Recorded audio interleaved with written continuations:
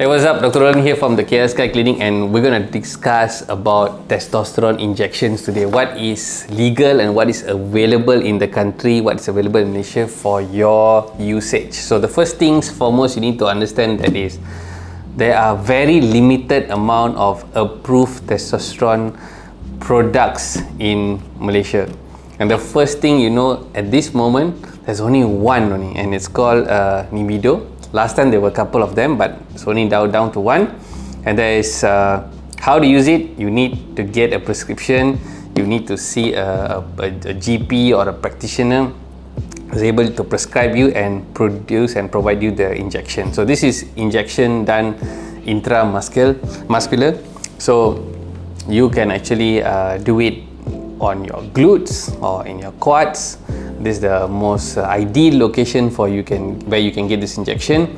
And this injection comes in a 4 ml, so it's usually advised for people who use it for the next 3 months for one injection. But for some people, we can actually do an introductory dose, which is maybe only a single ml for one shot, and see how they progress. I usually advise people who are much more of a senior age, if they come in with low testosterone levels after the whole process of screening is done, we get all the blood works done. So once the blood work is done, we see and understand the level of testosterone, and we then plan what is the best suggestion, because there are many options to help you improve your testosterone level. Injectables are one of the solutions. Besides, we have supplements, we have testosterone cream, gel to help improve your male fertility and also function. So if a young adult male comes in who's not married and who's concerned about reproduction, then I would highly not advise them to take any form of injections yet.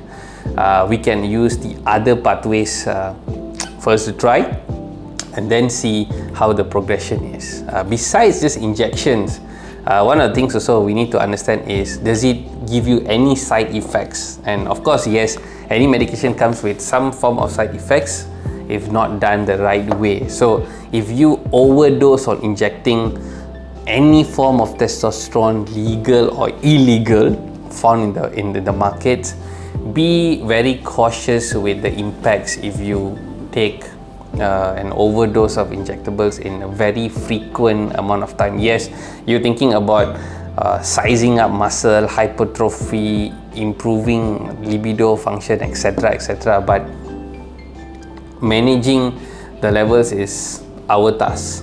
So we will need to sit down and discuss with you to see the best options available. So whatever said and done, whether you were to get a supplement in form of tablets, cream, injectable, please sit down and consult with the doctor who is very knowledgeable about these products.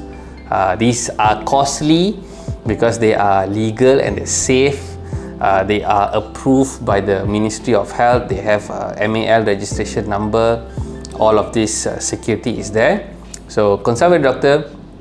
If you have all of these symptoms, you're having libido, you're feeling fatigued, tired, you're feeling a bit hard and struggling with your muscle development, etc. So get yourself checked, and I'll see you in the next episode. Ciao.